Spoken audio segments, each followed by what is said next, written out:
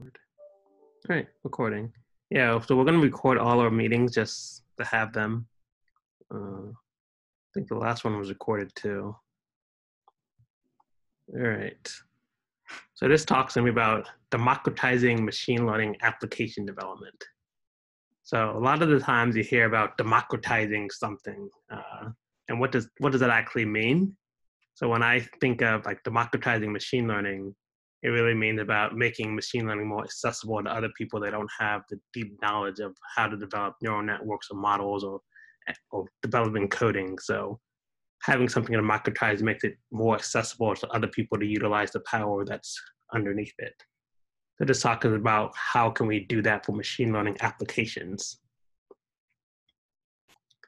So when you think of machine learning applications, there's all these like pipelines, there's training models, there's collecting data, there's using some kind of predictions, all these big crazy pipelines you see, and you type in like machine learning pipeline, you'll get all sorts of images.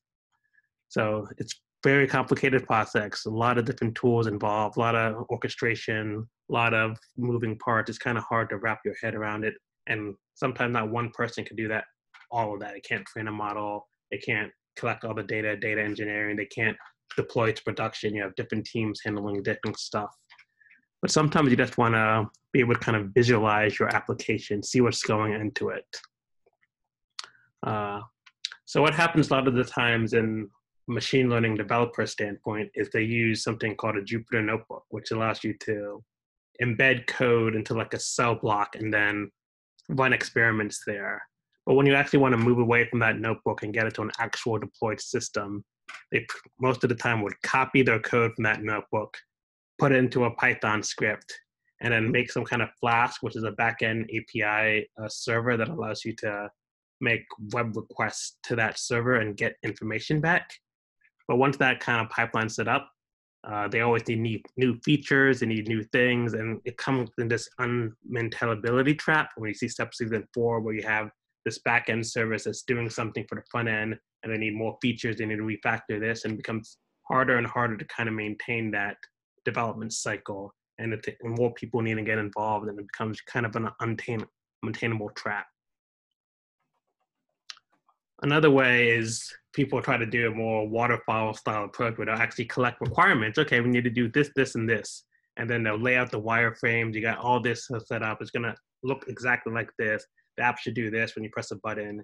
And then you code everything up. And then once it's out in production, oh, wait, we forgot about this. We forgot about this. We need to help fix this thing. We need to update that. Another feature comes in. And if you're going to start all this again, it kind of just slows down the process and makes it hard to iterate and actually kind of get instant feedback. And also, this also requires, maybe the data science person isn't an HTML engineer or JavaScript, and so you need multiple people involved in this process. So it just becomes more harder and harder for like to kind of visualize your data, visualize the story you're trying to tell, all the moving pieces. So in those scenarios, you need many different people to kind of develop an application, develop the machine learning, do everything all at once. And it's kind of hard for a single person to kind of walk through that framework. So what I really want to emphasize is how can we democratize that framework, make it easier? How can I develop a quick app in Python and have a web page that people can interact with and play with to make an actual app and go through my data in a sequential manner? So this new framework I discovered a couple months ago called Streamlit is an open source framework for machine learning and data science teams, and allows you to create beautiful data apps in hours, not weeks, and it's all in Python, and it's completely free and open source. And their workflow is kind of, you just have a Python script, you have something, and you can just put in their cool API calls, and then you have a fully fledged app that can be interactive, you can do things with it, shared with other people, and spins up, no worrying about HTML, JavaScript, backend code. You can deploy it as is. And I really liked how you can very quickly iterate and see what's going on with your data and what else you're putting in. So this is a video they have. How you're able to easily embed images, data, put sliders, clean up the UI. And it's all written in Python. A lot of data science people already use Python. It's a good language for people that are also learning programming. It's very flexible. It's easy to use. And I'll show a little demo. Let's see. Streamlit.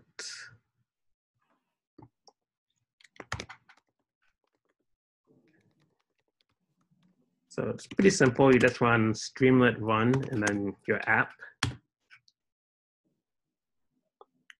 And it says go to this URL. Shouldn't have it open. Let's open editor too. Hello. So here I just have st write hello and it writes hello there. Pretty simple. We have a pretty big API. I don't know if it's my screen is pretty weird, but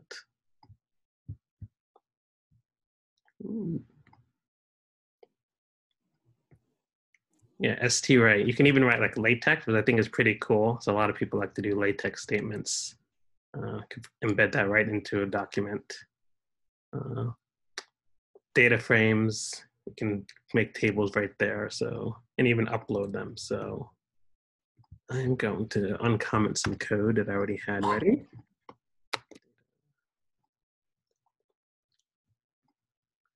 It's pretty cool. So you can easily upload files right from the actual machine. So I have a data set, and then what we want to do is actually show our data set. So I'm just gonna do st.write data. Data is not null. Let's do this, st.write data frame. And there, it actually writes the data right there. So I think that's pretty cool to kind of do that exploratory, load your data, I want to see what's happening. And then my next function, I have this heat map function, which is kind of pre-populated if you want to see a heat map of your data. So I'm going to, and what I really like about it is like it's interactive. So you can be updating the things as you go. So this data is the iris data set. So it's a very popular machine learning data set for predicting what type of species flower is based on its the length of different type of petals it has. So here I'm just selecting what I want to use for the axes, and I'm able to instantly get feedback on the data. So I think this is a really cool interactive way to visualize your data instead of just having a boring table. You can kind of immediately like play around, see what things are doing, and kind of natively explore your data in a different mindset. And it's pretty simple by just writing simple code and having, and this can also be deployed anywhere. So it showed like a network address when it's deployed instantly. So I kind of really like that ability to ramp up something up quickly and see what you're doing and then have other people iterate and see how you can interact with your data. I think that's really some of the key ways Streamlit is being used. You can go to their website too. What's the video? So they say the 3 simple ideas are embrace Python scripting. So everything's in Python.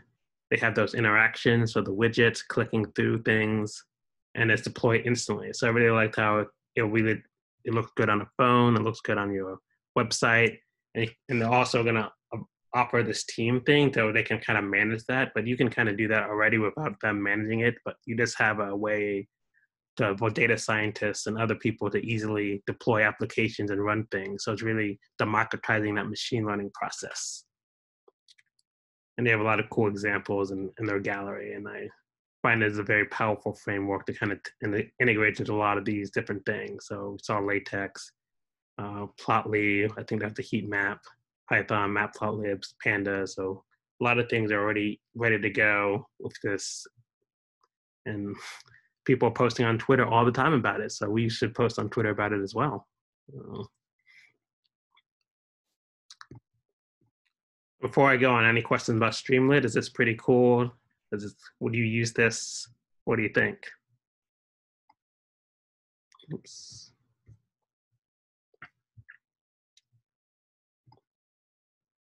From a non-technical perspective, that's pretty cool, the heat maps and how you had that, visualizing their data like that.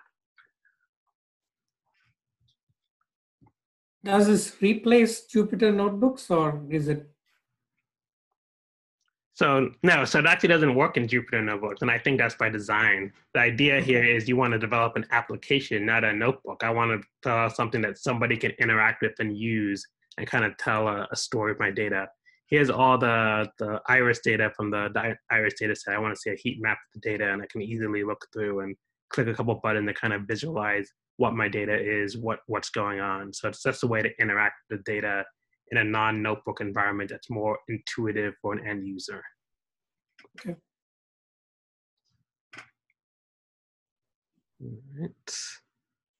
All right. Is Streamlit providing the part where you're editing the code, or is it just because I saw that when you ran it, you just passed the file with the code into it, right? But is it also helping with the development or the development environment? No, so Streamlit underneath it's using something called Tornado, which is a web server. So what Tornado is doing is it's hosting this web page. So I'm going to like localhost 8501. But Streamlit have these cool like ST functions that allow you to do like write the data frame or write hello or whatnot. So all this is just regular Python code, but I'm using these Streamlit functions to actually add the interactiveness to it. So that's kind of the main power of it.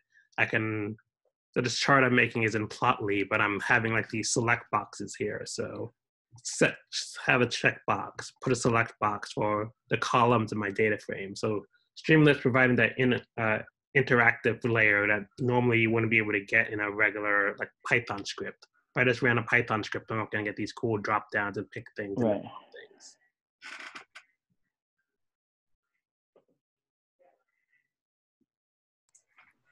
Can I ask this is going to be a real Go ahead. Dumb kind of human question. I'm an architect for actual buildings, and I quickly transitioned to what's called construction administration, where I was running the actual construction of the building because you could get out of the office mainly. And you get closer to the people who are actually building the built environment. Mm-hmm. The worst thing that ever happened to me is when the client walks in and says, I didn't know it was going to look like this. And I'm like, well, it's too fucking late now. We just spent your $30 million building your building. And what happened is that way back at the very beginning, we have a phase called schematic design, where we roll out that we try to tell people what we're doing. But because we're trying to be the smartest guys in the room, the client doesn't want to speak up and say, I don't understand. So they don't. And we go ahead and spend their money and build it. And then they say, I didn't think it was going to look like this. And I think that happens in a lot of industries, that we're all too smart for our own good.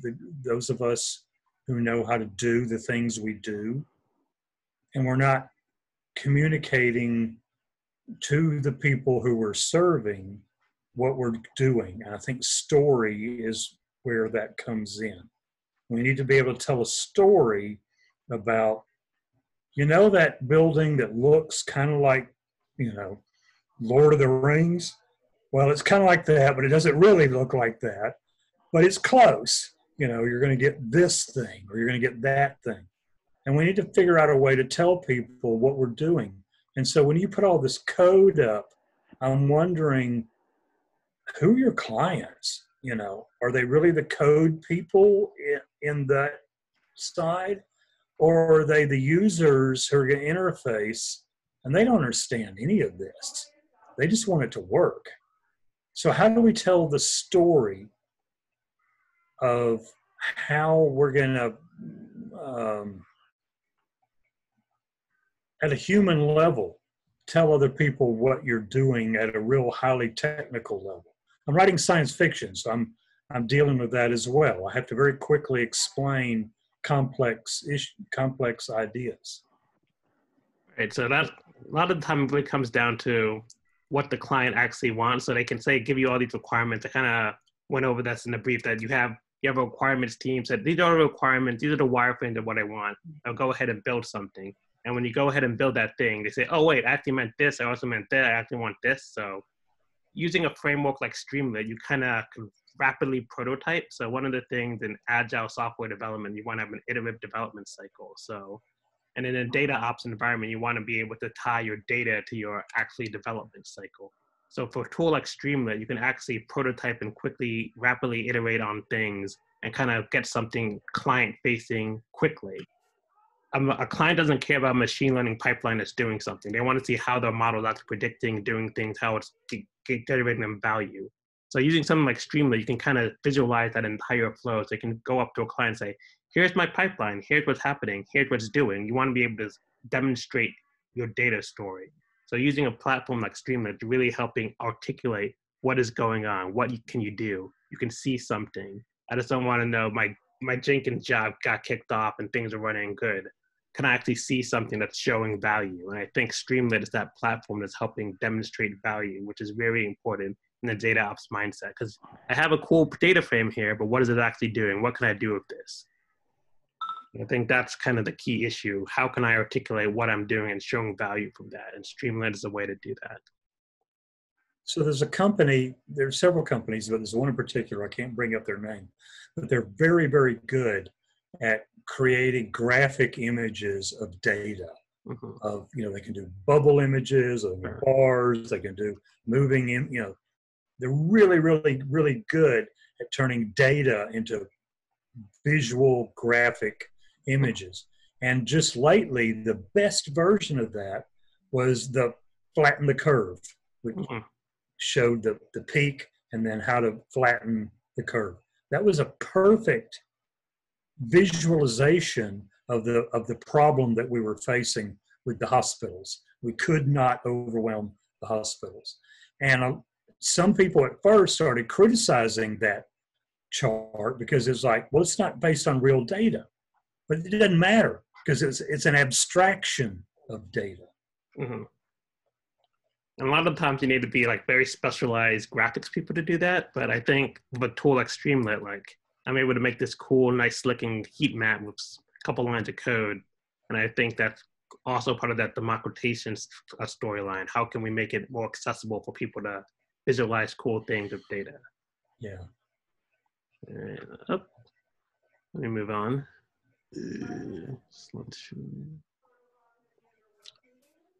That's Streamlit.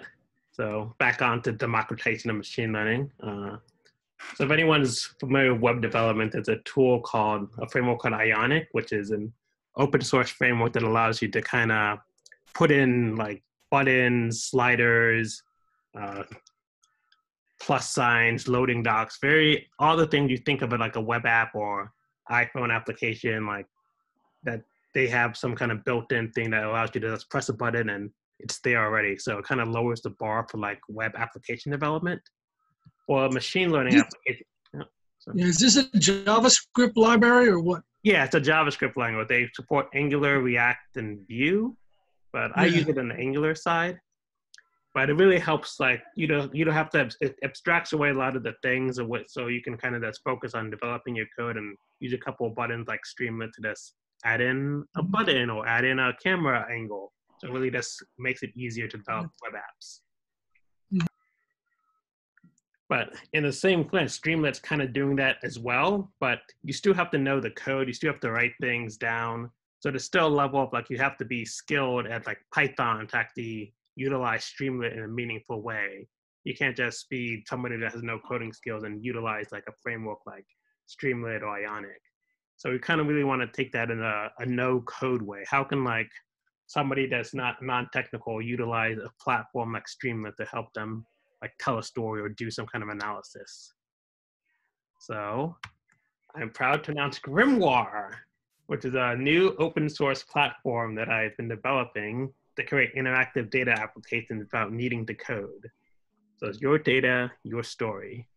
It really allows you to use these pre-packaged Streamlit applications, functions, and press a button, you can kind of get something immediately. So show you what it's about. Let's see.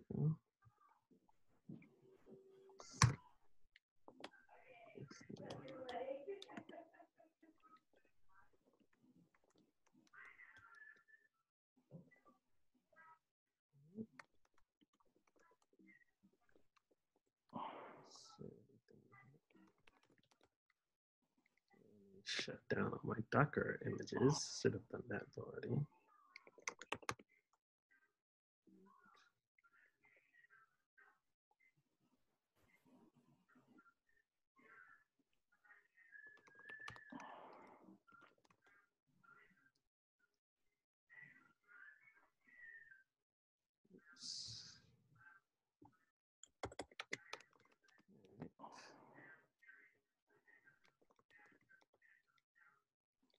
Alrighty, so all I have to do is run the script. Good.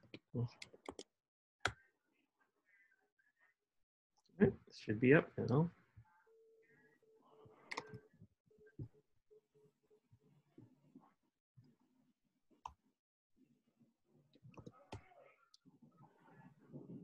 All right, so I like to think of Grimoire as the Wix of data analysis. You can quickly run predefined workflows or create your own without any code. So demonstrate, we can go to regression model. So here, this is actually using that same iris data set. You can kind of see a heat map or histogram of the data. And then from there, you can actually run a machine learning model instantly without doing any kind of interface, and is able to show you what's the most important thing. So in this idea, I want to select a target for your model. So I want to train a model that can understand what attributes can predict the petal width of an iris flower. And then it kind of shows you like this cool machine learning plot of saying what how the training data is split up. It gives you a feature importance. So it says petal length is the most important thing in predicting petal width. And then it kind of gives you a toy to play around with the model exactly. So you can put in numbers and see what the model would actually predict. So I kind of like that workflow. You can easily put in data and have something that you can actually utilize right away. And that's just one of the use cases there. I go back to home. So this is the actual place where you can actually build your own. So you can call it like test grim, making a test. And then you can kind of put in your own things here. So I want to add a highlight thing. So highlight the rows which are, or you can do a heat map, for example, like heat map. It would put a heat map on where things are the most colored, the highest numbers there. You can put like something that equals a number. We say, we want to see this petal length. And we can say like equals 5.1. And I'll highlight that row. So that's a way to visualize your data, play around with it. And you can also add more things. So let's add a 3D plot.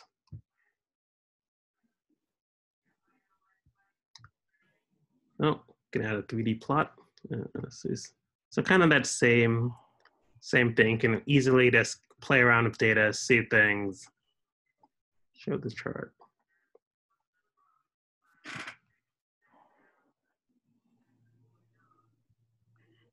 Still running. 3D chart, there it is. I don't see any data there. We probably, oh, because we didn't put good accesses.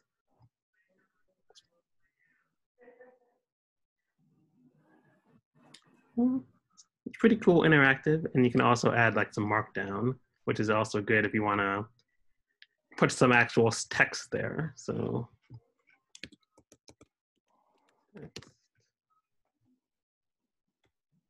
just command enter.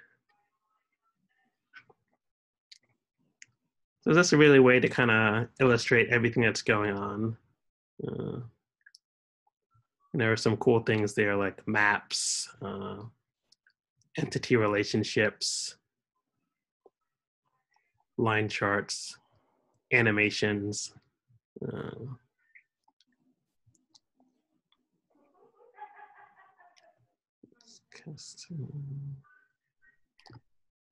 So when you actually cast it from a regular place, you can actually upload your own data. It supports CSV, JSON, images. Not everything's there's more things they'll be able to do later, but CSV, JSON are probably the most common ones. Probably have some other files somewhere if I look well enough. Let's see.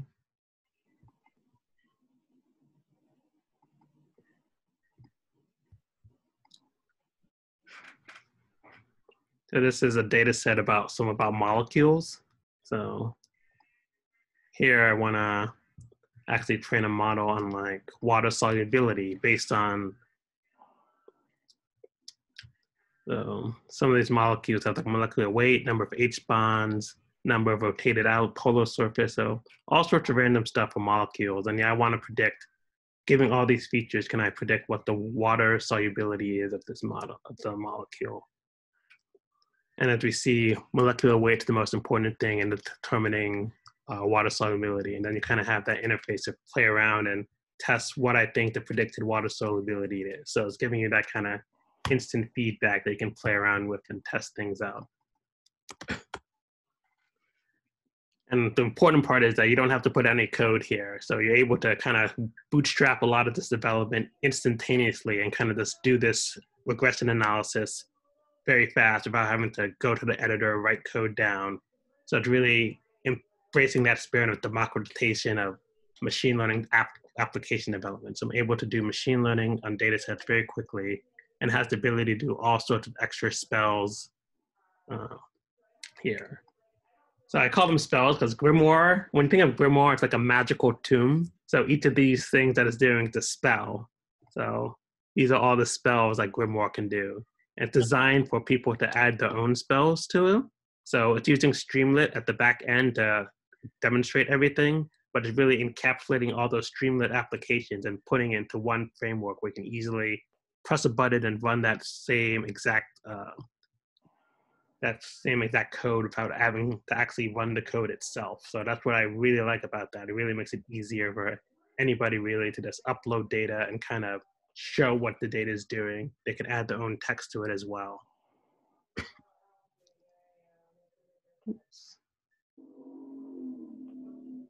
So, any questions? I see some chatting going on. That's nice.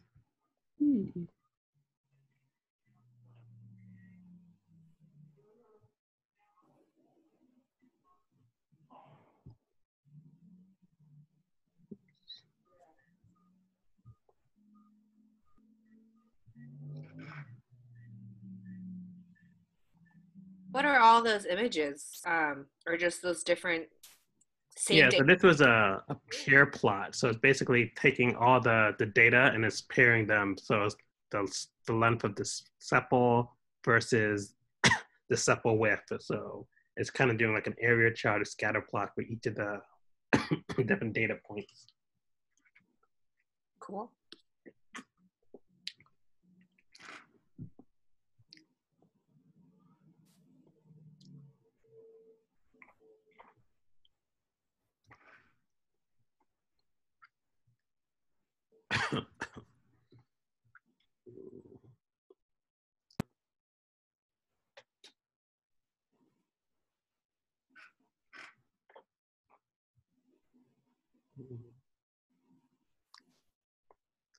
Anyone have some interesting data sets that I can use? That was part of the question today, to drop in some data sets that we can run using Grimoire to kind of explore it. I've been using this iris data set because it's a pretty standard one, but as I use that molecule one, you can walk through pretty much any kind of data set that's in that CSV form, and I can kind of play around and test things out and use things instantly without having to write any code. I think that's really the main draw here, that I can kind of do my data exploration and make an application and quickly show my results very fast.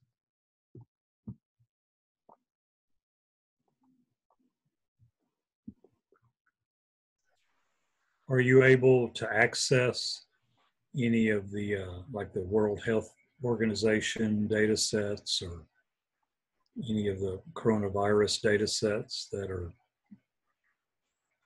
showing, you know, I guess, different types of data? John Hopkins. Yeah.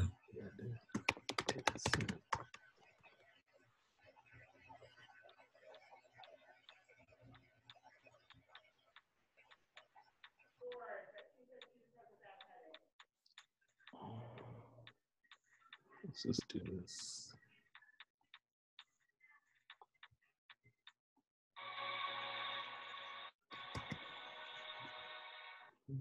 Which one is this? So this is the,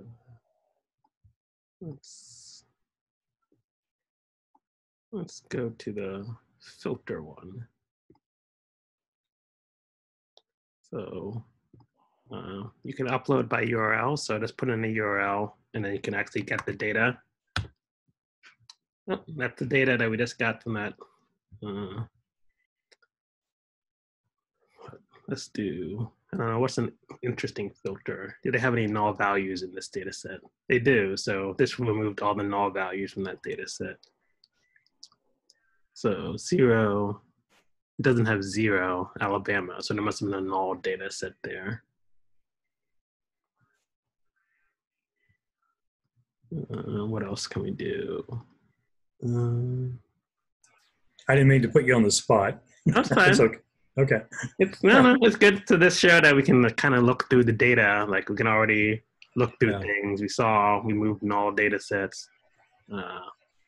Let's see, what is the actual thing equal to? Let's see, confirmed. So what states has the biggest confirmed? So let's do greater than places that is, the column is recovered. So show me places that recovered grade is bigger than 50. Oh, messed up there, 50.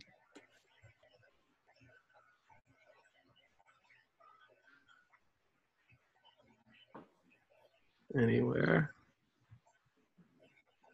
Most of the places, everywhere has greater than 50. Yeah, at this point. Yeah, so, but it's kind of showing you the power. Oh, it's just not showing. Yeah. Yeah. Number 2, what was number 2 in the original data set? Oh yeah. Oh, nan, see, has a null value there, so they don't know what the thing is. So when that removed null, removed that. So they can kind of see that you can explore your data, see what's showing, and then kind of plot it later. I don't know what a good way to plot this data is, but you can just play around and see what happens. Whoa, what's that? So let's say x-axis would be the state.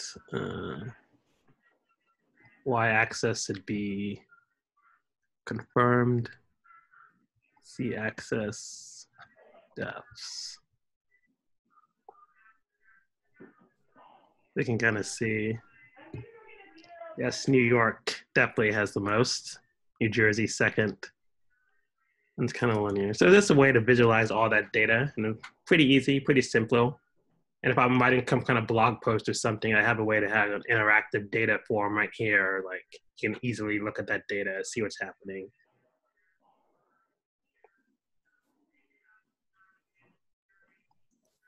And you didn't have to do any codes. I think that's kind of the key point there, that democratization of having a machine learning application or data application. I can get a URL from that GitHub thing, and I can just filter through things, play around, and I can do all sorts of stuff as well. So I really think that's kind of the power of Grimoire providing. You do that cool data analysis or machine learning without having to type in any code.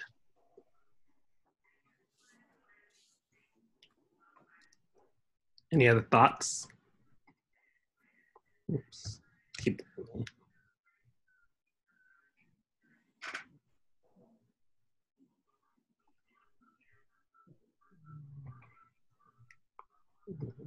All right. Let me go back to the PowerPoint.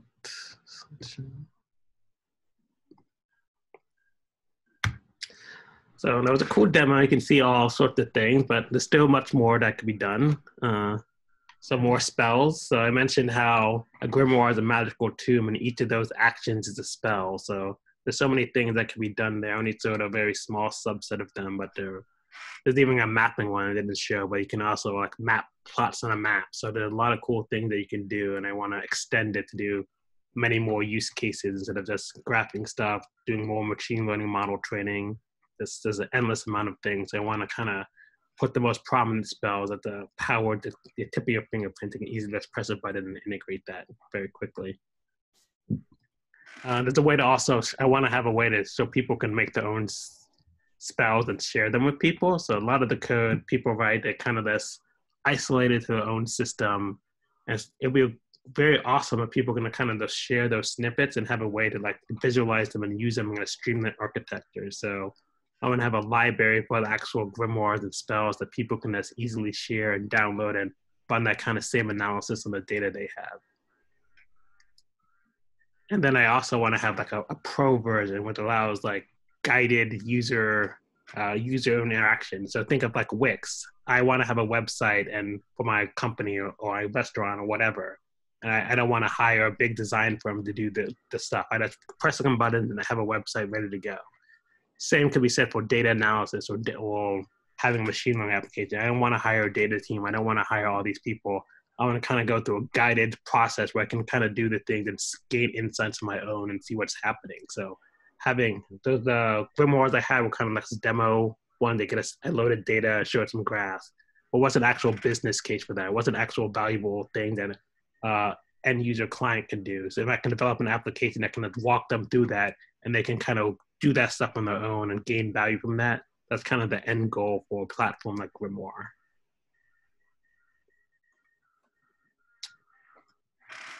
Here's some resources, the Streamlit site, the Grimoire site, my Twitter, and 26 Labs has some positions open. So if anybody is interested in some data ops positions or DevOps or machine learning, there are definitely jobs that we have, and I can gladly talk about that. But that's really all I had. So any questions about Grimoire, how I built it, what it's about, the floor is yours.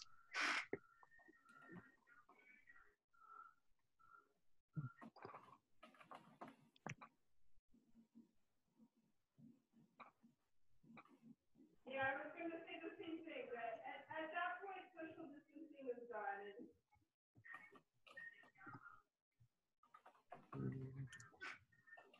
Yeah. So this would be considered open source? Yeah. Go to the website. So it is on GitHub.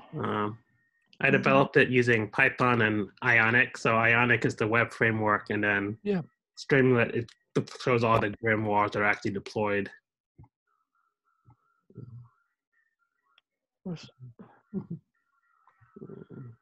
Yeah, it's Python through Streamlit, right? Yeah, so Streamlit is also open source, and it provides that kind of this layer here, but you can add in the old. So yeah, but I developed a lot of the Streamlit applications and kind of put them in a push button way, so you can easily just utilize them without having to write the code, and you just upload the data, get the data from a URL, and then continue, let's go with it from there. So it really kind of streamlines that application development process.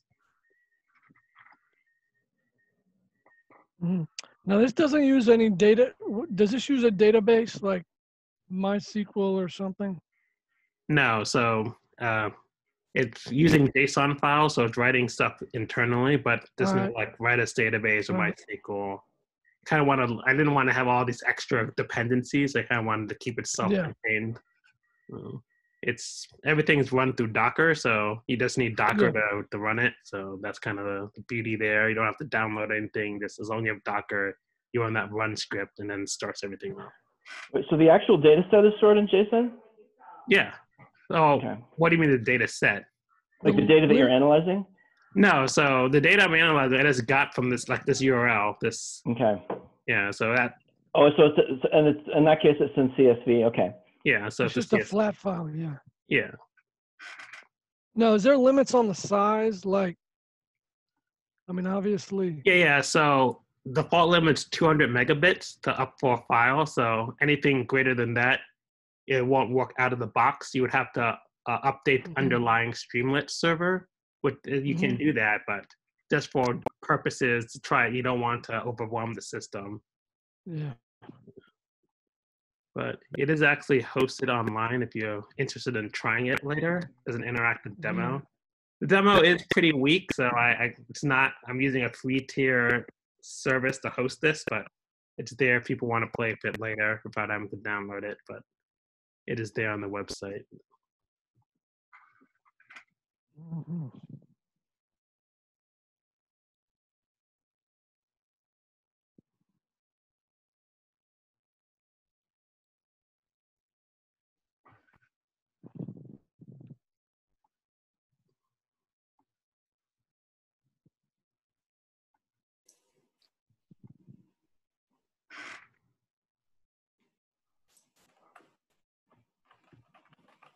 Mhm. That's all I had done. No more questions. Okay. Has- had- How do we? Is there an applaud button or something on Zoom? What?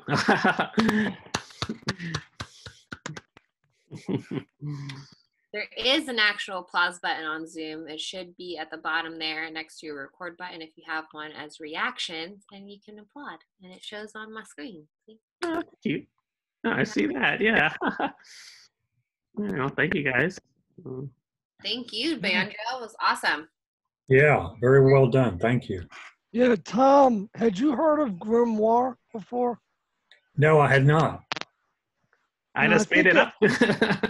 So I developed this. It's brand new. Yeah. So I've been working on it. for No, the past- name. The name Grimoire. Oh, yeah. The grimoire is pretty well known in fantasy. Yeah, the science fiction writer knows all about it. Yeah. Yeah. Yeah, because I had to look it up. It looks like it's anime or something. Right. Yeah. I came up with the name as like when people think of like machine learning, think of like dark magic, like crazy things. So I kind of want to encapsulate that. Like, oh, machine learning can be simple. How about a grimoire? And that's kind of where it came from. Yeah. So artificial intelligence is obviously a huge thing in science fiction, and usually artificial intelligence going bad. Yeah. So it's an easy bad guy because we're all trying to be politically correct these days. So you can't blame, the Middle East. You can't blame the Russians. You can't blame the Chinese. But artificial intelligence, that's a great villain because, it has no ethnicity. No, but it is actually doing some bad things. So some places. Well, there's that too. Yeah. I don't know if you've seen Amy Webb's book about the Big Nine and the Mafia, which is Microsoft, Apple, Facebook, IBM, and Amazon. It's called the Mafia. Oh, yeah, they're the big players, all right. Yeah. Yeah, fangs. The fangs. And the Bat is the 3 Chinese companies, which I can't name off the top of my head. Baidu, Alibaba. Alibaba, Tencent. and Tencent. Tencent, yeah. So those 9 are the bad guys right now. Mafia bat. Yeah, the Mafia Bat. Unless you're high.